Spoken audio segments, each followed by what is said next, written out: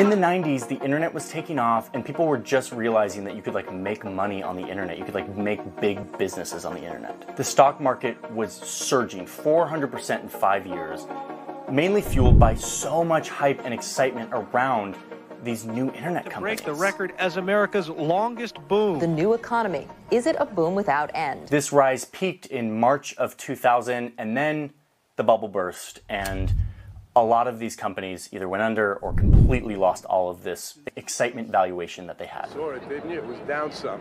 But did that mean that the internet went away? Did that mean that internet businesses didn't come back? No.